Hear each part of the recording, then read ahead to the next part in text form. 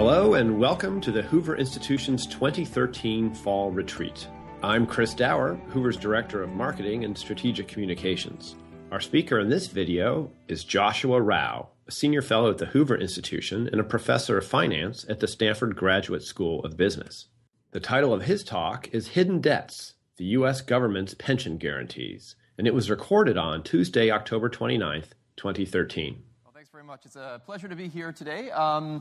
So I'm talking about corporate pensions today. Some of you may have heard the talks that I've given in the past about state and local government pension systems and the fact that state and local government taxpayers are on the hook for much more in the way of pension promises to public employees than we had thought. Topic today is a little bit different. It's about the U.S. government's pension guarantees. And this is with regards to the U.S. government's guarantees of the corporate defined benefit pension system. And this is a presentation that's based on a paper that I've written with my colleague Jules Van Binsbergen at the Business School and also Robert Novi-Marx. He's at the University of Rochester. That paper has a long title that paper is called Financial Valuation of PBGC Insurance with Market Implied Default Probabilities.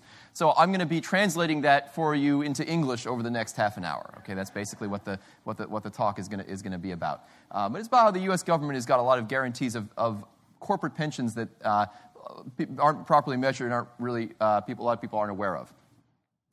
So maybe you've heard of this or maybe you haven't. There is a government corporation. That means a quasi-governmental entity, and I'll describe why it's a quasi-governmental entity in a minute, called the Pension Benefit Guaranty Corporation, a U.S. government agency, and it's called the PBGC.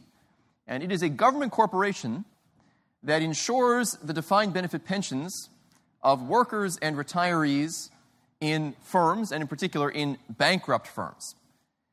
So the basic idea behind the Pension Benefit Guaranty Corporation, or the PBGC, is that when a firm that sponsors a traditional defined benefit pension plan, when that firm enters into Chapter 11 bankruptcy, the firm has the right to essentially dump the pension obligation onto the Pension Benefit Guaranty Corporation. What does the Pension Benefit Guaranty Corporation get? They get the assets that the company had set aside to attempt to fund these pension promises. And I say attempt to fund because basically no firm goes bankrupt with a fully funded defined benefit pension plan. They're only going bankrupt if the plan is really underfunded. And in many, many cases, the pension system itself, the pension plan itself that the company sponsored was actually in part an impetus, a driver of the bankruptcy itself. So you can think of all of the airlines out there that have declared bankruptcy. The Pension Benefit Guaranty Corporation has taken over most of those obligations. This entire steel industry, in effect, in the U.S., they've taken that on. And others, some car company obligations. I'll go through some examples of some of the defined benefit pension obligations they've taken on. By the way, when I say defined benefit pensions, that's nothing other than the traditional pension that used to prevail as the model for retirement in the U.S., right? So that's just when a company promises a worker that when that worker retires, the company will pay them a pension, an annuity basically, or a monthly amount that is a function of that employee's late career salary and years of service and some formula. So that's the traditional pension model. Of course, we've transitioned a lot to the defined contribution model in the U.S., where people who are entering the workforce today, they've never heard of these plans before. The only time they hear of them is maybe when they discover that their state or local government was going bankrupt because of them. Okay, but in general, new employees are entering into 401k types of plans. But the PBGC still protects the retirement incomes of more than 40 million American workers in more than 26,000 private sector defined benefit pension plans. So this, and you can imagine, I'll give you some numbers in a minute, but the legacy liability associated with these 40 million people is really large. And the U.S. government is on the hook for a lot of the unfunded benefits that companies have promised to public to corporate employees, to corporate employees. So the Pension Benefit Guaranty Corporation was created by ERISA in 1974. ERISA was an act of Congress, the Employee Retirement Income Security Act, and it was created in response to some events that I'll be talking about in a minute. But probably as I describe this, you're thinking, well, this sounds a lot like an FDIC for corporate pension plans, right? The FDIC insures, bank deposits. It is. It's really, the PBGC is like the FDIC for corporate pensions, whereas the FDIC is for banking assets. So there are two types of plans that are covered by the Pension Benefit Guaranty Corporation, and both of these have received some attention in the press in recent months. So one is what are called single employer plans. These are the simplest kinds of plans because there's just one employer that sponsors them. Okay, so General Motors what was going to happen in the General Motors bankruptcy to the pensions was a major topic of discussion. In the end, the federal government didn't end up taking over the pensions now, but they probably will at some point in the future, let's be honest, right? So anyway, so that's a single employer plan where the company sponsors the pension plan, promises the employees the pensions, and that's it. And so there are 33.6 million workers and retirees in those single employer plans. There are then also multiple multi-employer plans, and that encompasses 10.4 million workers and retirees, usually in unionized industries, because what's happening is that there's collective bargaining agreements between employers within an industry, and those employers are all collectively paying into a multi-employer pension plan. And you can imagine what happens in these kinds of plans. I mean, if you think about a sort of network where you have employers, 4 or 5 different employers paying into one pension plan, of course, they're always saying the other guy should be the one paying in. I don't need to be the one paying in. So these are the two types of plans covered by the Pension Benefit Guaranty Corporation. And I'm going to focus today on the single employer plans, which are the single employer plans are a bigger a larger number of workers, also larger unfunded obligations at the end of the day. The multi-employer plans are also a very interesting area. The unfunded obligations are smaller relative to the single employer plans, but they may actually be more immediate. Some of these multi-employer union plans are in very, very, very, very dire financial shape.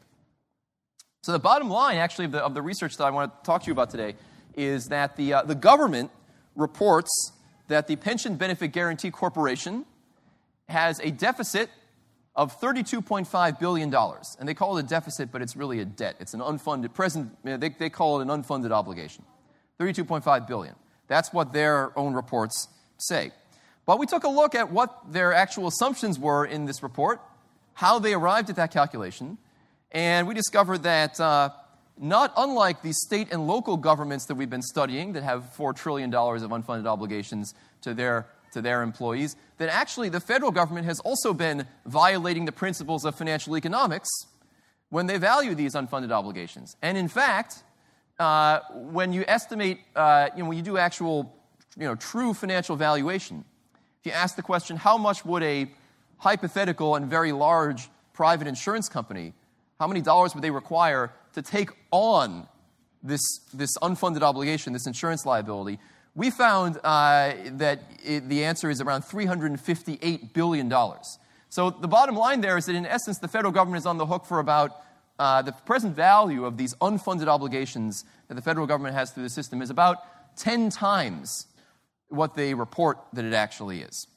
And so that's our baseline answer. It's interesting, if you just add up, if you want to try to understand that number, number one could compare it to is if you just take all of the defined benefit pension plans that are sponsored by U.S. companies, that are not bankrupt, like General Motors and Ford and some of the airlines that haven't yet dumped their pensions on the federal government. You add all that up.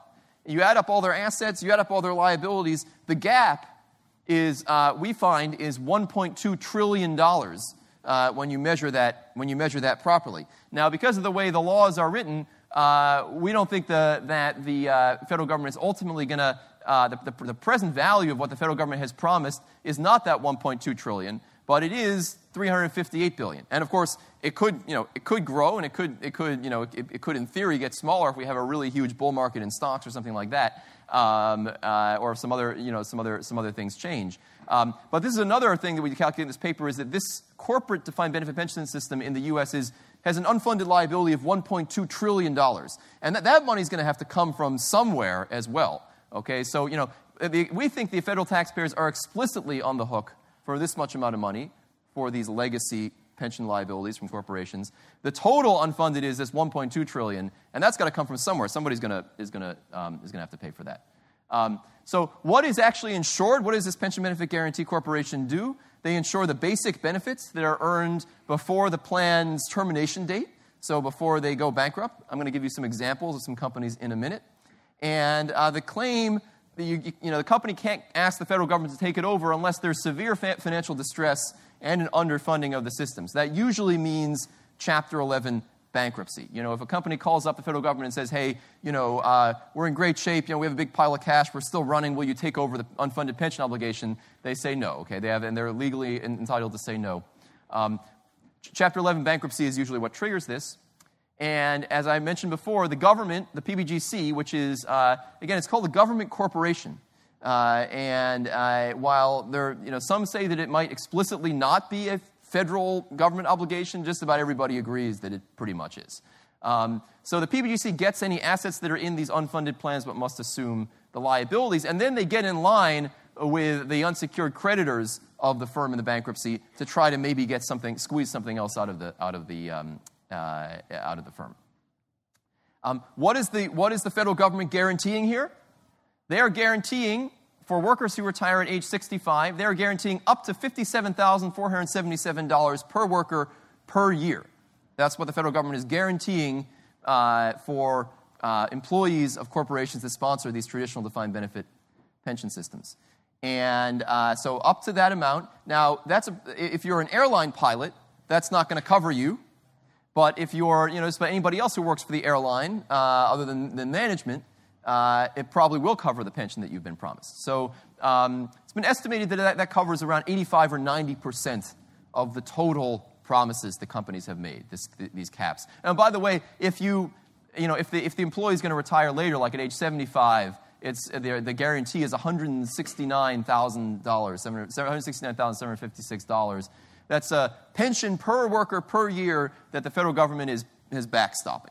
All right, backstopping, regardless of whether the companies go bankrupt. So here are some fun examples. All right, so here's an example before the Pension Benefit Guaranty Corporation. Some of you may remember the Studebaker cars. All right, so the Studebaker Packard Corporation. This is in the world before there was this federal government guarantee. Okay, before we had these kind of limitless guarantees on this stuff. The Studebaker Packard Corporation, 9th of December 1963, they were closing shop. They closed their manufacturing plant in Indiana. And the assets that they had set aside to pay for the pensions they'd promised the employees were very far from sufficient to meet the promised pension obligations. And essentially, around 2/3 of the retirees and active workers saw essentially all of their benefits wiped out. All right, so that wiped out. So that was viewed as being something. This is kind of bad, right? Another thing that was happening before the PBGC was that there would be vesting periods of 20 years, and companies could lay off employees after 19. All right, so that, when you have that, and remember that the employees did not have a 401k at that time. So some of these retirees and active workers were left really hard up as a result of these kinds of bankruptcies. So what was the reaction? Well, the reaction was to put in this as usual, there was a regulatory overreaction. So the overreaction was, okay, well, we have to protect everyone now with these guarantees that they will get their pensions. So the PBGC was put in. So let's fast forward now to a post-PBGC bankruptcy, the Bethlehem Steel Corporation. That was in October. This is a typo. October 2001 bankruptcy is when that took place, not 2011, 2001. The Bethlehem Steel Corporation. And as usual for a firm that enters Chapter 11 bankruptcy, the assets were vastly insufficient to pay for the promises they had already made to 95,000 workers and retirees of this steel company. And the PBGC agreed under the laws in 2002 to cover 92% of that total liability, and that left $3.7 billion in unfunded liabilities dumped onto the PBGC. So essentially, in this year here, a few $1 billion in unfunded liabilities from one company got dumped on to the federal government. That was an October 2001 bankruptcy. That's a typo here. And they agreed in 2002 to cover those liabilities. So in 1 year, one company, $3.7 billion. Here's another example. United Airlines. I was able to find a picture of the old United Airlines planes. Most of us here based in San Francisco area spend a lot of time flying around on the ones with a newer, post-continental merger logo. So I was able to find an older one. Anyway, 9th of December 2002, United Airlines files for bankruptcy. The total unfunded obligations they had were $9.8 billion. Now, because they had a lot of pilots who were making way more than that $57,000 maximum, and in fact, that $57,000 was lower at the time, the amount of the unfunded guaranteed benefits was $6.6 billion. But in the end, the PBGC ended up taking on a liability of more than $7.1 billion. So just as a result of this bankruptcy, due to a revaluation of the assets and the liabilities, ended up being $7.1 billion that the federal government just took on as an unfunded obligation, as a new federal debt, as the result of one company's bankruptcy. And what is this kind of debt? This is debt. This is their promise that they're going to pay these employees. And so they're still paying for benefits for around 46,000 of the retirees in the 4 major pension plans of United Airlines. So these people are now getting checks not from United Airlines, but from the federal government from the Pension Benefit Guaranty Corporation. The Pension Benefit Guaranty Corporation, in return, got around a 20% stake in the reorganized company. So the government actually owned 20% of United Airlines for a time, which was actually worth something in 2005. The value fluctuated. It wasn't worth as much to keep up for this. So this is an example of one where the government might have gotten out with something that made up for some of their, of the unfunded liability they took on, but still, as a result of one bankruptcy, billions of dollars of new federal obligations were transferred from the private sector to the federal government. Okay, so let's look at this. Let's now look at the system in total. Corporate defined benefit pension plans. These are all of the pension plans that the corporations sponsor in the U.S. Well, as I've talked about before in the context of state and local government plans, there's a real problem with how most entities value pension promises. There's a real temptation to say, we've promised somebody a pension in 30 years or in 15 years, and don't worry, it's really not that expensive. We're not going to worry about it too much. We're going to assume that we're going to earn 6 or 7 or 8% on any assets that we put aside, and the pension this won't look like it's really much of a debt at all. Okay, it's interesting because the corporate defined benefit pension world, it used to be that there were funding rules that were pretty strict. That actually corporations had to measure how much it would cost to essentially pay off these pension obligations using treasury bonds, and they had to fund the pension system over a certain number of years to that 100% to that level. That's the regime that prevailed in the corporate pension world between around 1987 and around 2001. All right, so there was a period, and that's the way that economists kind of think it should be done, right? And if you promise somebody a deferred annuity, the cost of that promise is the cost of putting together a portfolio of bonds that would allow you to pay that liability off. That's the economic cost of it. I'm teaching an open online course this year called The Finance of Retirement and Pensions.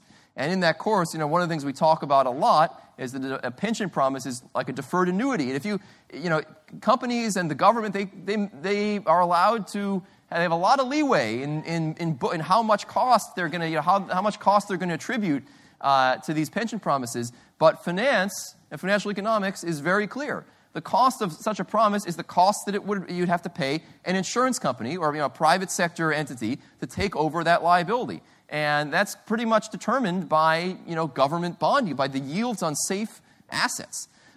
So as a result, there's just like in the state and local government sector, also in the corporate sector, there's a problem now with the undervaluation of these corporate liabilities. Basically the companies are not valuing the liabilities that they've promised to employees properly. And in this case, with the corporations, the federal government is really allowing them to do it, because since 2000, there's been an erosion of the tightness of these funding standards. You know, it used to be, as I said before, between 1987 and around 2000, 2001, the federal government said, look, we're insuring these pension promises. You know, if these companies go bankrupt, we got to take on the obligations. We're insuring these promises, and therefore we're going to say you have got to tell the companies you have got to fund these obligations using, you know, relatively conservative assumptions, and you got to fund them.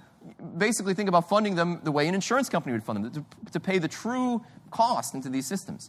Since around 2000, the companies have done a lot of lobbying. The laws have gotten more lax, and now these are the rates at which they're allowed to measure. So now we get the overall effective interest rate is around between 6 and 6.6% over the kind of past 2 years for which we have the complete data, and it's no better now. It's been worse in 2012. I mean, this is essentially equivalent to being allowed to assume that every dollar they put in the pension fund is going to earn a return of 6.6% compound annualized going forward, which, you know, might be an okay thing to assume if you could scale back your spending.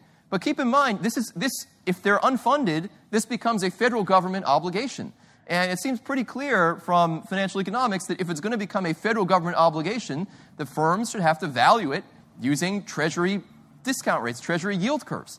And that's what was concluded actually in the strict laws that were in place in the 80s and the 90s, and it was abandoned in the 2000s through various legislation. And it's a legislation that sets this.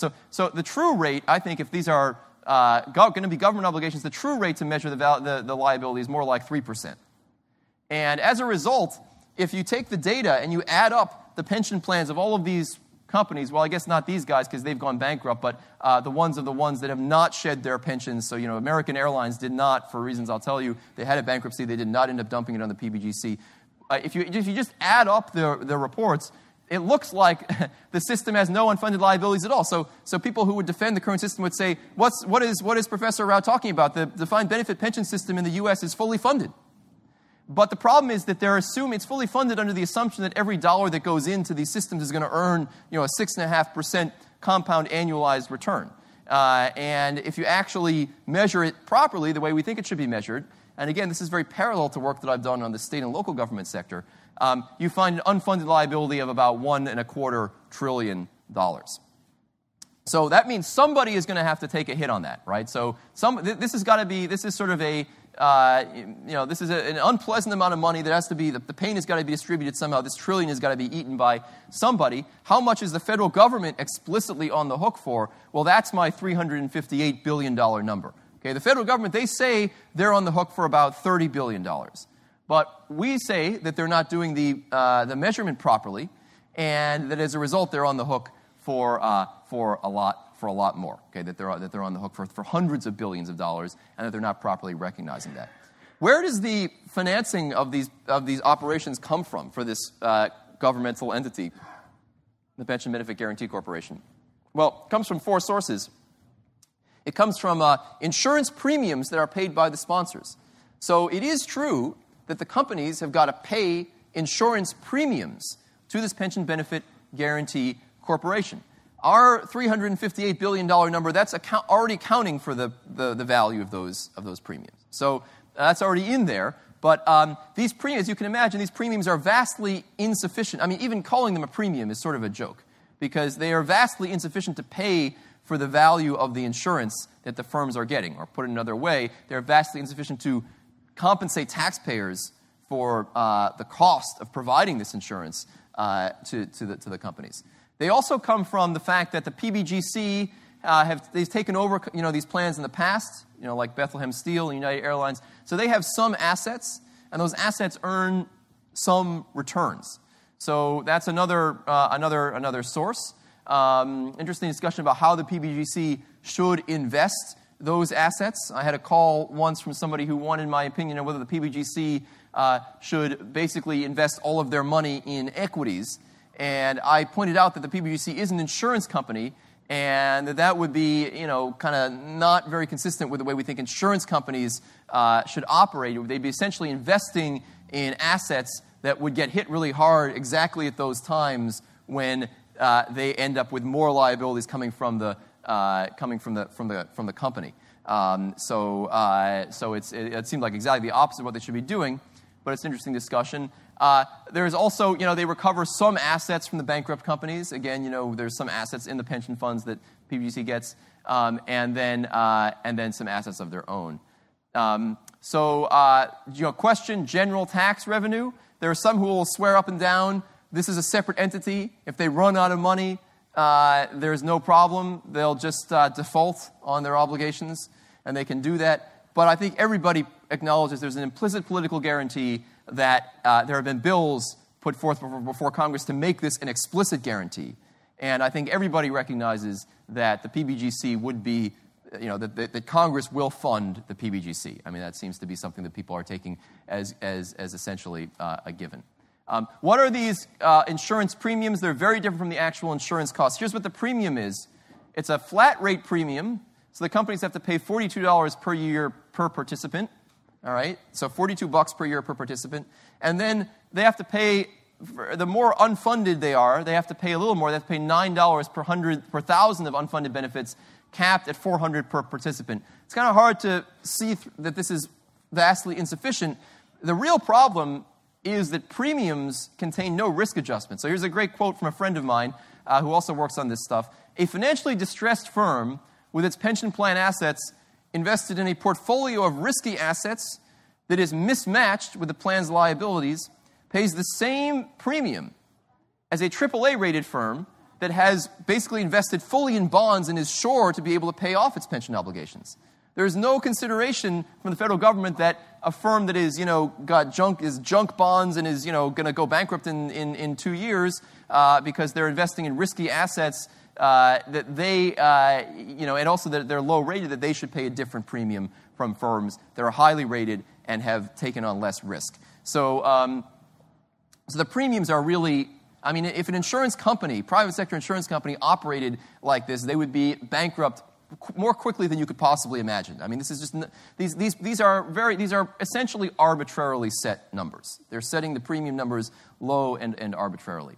And in fact, there are a lot of firms out there. This is a graph that shows credit ratings. These are like the credit quality grades of the firms. These are already speculative grade firms in the middle. There's a lot of firms out there that the PBGC insures that are just not in good shape and have a very high likelihood of dumping their obligations onto the government. And so another thing that we're doing in our research here that I'm presenting to you, this $358 billion number, it accounts for the fact that there are a lot of firms out there that are likely to go bankrupt. And we look at what the market implies about their default probabilities. So anyway, essentially what we do is we recognize the fact that PBGC insurance can be viewed as a financial option. The option is the firm can dump the obligations onto the federal government when they go bankrupt. We are not the first ones to point that out. That was pointed out by Stanford's own Bill Sharp in 1976. So that's been recognized for a long time. But what we've done is we've valued this insurance. We've actually done the calculations to value the insurance in a way that's consistent with the principles of financial economics, and is consistent with the fact that there are just a lot of firms out there that are very likely to go bankrupt and to dump their obligations on the federal government. And how do we know it's likely? We know it's likely because the bond market is telling us that it's likely. These firms with these bad credit ratings, the bond market is telling us that it's likely. So we're accounting for that as well. Okay, so I guess I was going to go through a little bit. What's the problem? What's the fundamental valuation problem? You've sat through several days of talks. I think this is probably not the appropriate time to bring out numbers on you. For you finance people in the room, I'll just say 2 sentences. So essentially, what they do is they take the present value of future outcomes. And essentially what they do is, this is a quote from their reports, each scenario's outcomes are discounted based on the 30-year Treasury bond yields projected for that scenario, regardless of whether the underlying cash flows are generated from equities, high-yield bonds, corporate bonds, or Treasury bonds. So what that means that they do is they look at a dollar, all right, and then they project that dollar forward using some expected return on the assets, like, say, 8% compound annualized. And then they discount that back to a lump sum at a much lower rate, at a Treasury rate. And that's just that's just simply a money machine is what that does. They're just creating money out of nowhere. I mean, it's like saying I'm going to have a dollar. That dollar is going to be worth $2 in 10 years because something that earns, a 7 or 8% compound annualized return will double every 10 years. And I'm going to discount back that back to the present using a lower rate, and I get $1.25. So basically, I've just turned $1 in my accounting into $1.25 just by doing that. So that's the problem with what they're doing in the reports. I mean, we read this and we were horrified. So what we're doing is actual financial valuation, the way that we'd say, what would an insurance company require to take this on? And the answer to that is $360 billion. And it depends on some assumptions. These are some numbers. We stress test. There could be a lot more than that, right? So it depends on how binding these caps are, these $57,000 caps are, how binding those are. Depends a little bit also on, for the firms, on how long the duration is of the liability, so when the sort of average time period of the cash flows is going to be. Can the PBGC, it's interesting, what about, can I leave you with any sort of bright spots on this? Well, one question is maybe the PBGC can decline to take over. So that's something, there was a recent example where they succeeded in doing this. So American Airlines, AMR Corp., declared bankruptcy on the 29th of November 2011. They had $4 billion in cash. And they said, we're bankrupt, and we can't pay the pensions. So the federal government said, we think that from the menu of things American can do, you probably don't need to terminate your pensions, because they had $4 billion in cash sitting there. So ultimately, whether this is allowed or not was left up to a judge. And in fact, American Airlines ended up freezing but not terminating the pensions, and they ended up still having the pensions. So there is a little bit of leeway here. If the companies have a huge amount of cash, a court is going to say, no, the federal government does not have to actually take these on. So maybe that's the bright spot I can say, that potentially if firms are really trying to game the system, there is some precedent here that the federal government can say no. But if they don't have cash on hand, then it's not going to work. I mentioned there was this thing about multi-employer plans, these union plans, very interesting area. We won't have time to talk about that. But it's a more imminent problem, but it's financially a smaller problem. So they're saying, the federal government is saying that the liabilities for the plans designated as probable insolvencies are around $7 billion. So I guess we haven't studied this system in detail. You want to take our same 10x multiple and multiply that. That's still a major problem. If it were $70 billion. But that would be an extremely back-of-the-envelope thing to do. I wouldn't, one has to fully analyze this to say what the actual liability is. But these problems could potentially be more imminent, because this system is already, even under government accounting, going to be totally bankrupt in less than 10 years. So, conclusions from what I want to talk to you about today is that this Pension Benefit Guaranty Corporation program is in much worse shape than revealed in the government reports. And the unfunded obligations are approximately 10 times what they are in the government reports. And I think that the lack of recognition of these true costs gives an incomplete picture of the federal government's actual obligations for these legacy liabilities, and it also leads to more bad decisions being made along the way as we look at this insurance system. And if the government continues to pretend that, hey, this is really not that expensive, we can give more guarantees, we can raise the level of guarantees, we can do this in the name of encouraging companies to keep defined benefit plans, then we're going to end up rolling in even more unfunded obligations, because the measurement that we're doing now is not properly reflecting these costs. And it's a very parallel set of issues to the state and local government liabilities that I've talked about before, where there's $4 trillion of unfunded liabilities, $4 trillion there in that state and local government system. CalPERS, CalSTRS, think about that across 50 states, $4 trillion. And the problem is that the cost recognition is so flawed that even states that try to make reforms, they miscalculate how beneficial it's going to be, and then they pretend that the problems are solved when in fact the problems keep getting worse. There's an analog to that at the federal government level. I'll end with a plug for my massively open online course, which has 42,000 students, but it's not too late to sign up. So feel free to sign up. It's on the finance of retirement and pensions. So we talk a lot about accumulating assets, decumulating assets in retirement, annuities, some basic finance about stocks and bonds, and then I get into this defined benefit pension realm, why it is that you can't project assets forward at an 8% expected return and discount them back at a 3% expected return and pretend that you have a fully funded pension. But it sounds obvious, but that's something that that we're trying to bring to the general public, and Hoover has been really great about supporting this project and is co-sponsoring a symposium that we're going to have in January that's going to highlight the best student projects. So the student projects are the students have to pick a state or local government pension system, and they have to assess the financial condition of that system, and then they have to recommend some policy changes to be made at the state or local government level. So I'm really looking forward to what some of these 42,000 students are going to come up with. I imagine we'll have a range of interesting proposals. And the best ones we'll be selecting through a peer review process and also a curation process, and those will be featured here at Stanford. So hopefully we'll be getting some grassroots solutions and come up with some interesting ideas. So that's what I've been up to lately, and thanks very much for your attention. Happy to take some questions. This podcast has been a production of the Hoover Institution. Thank you for listening.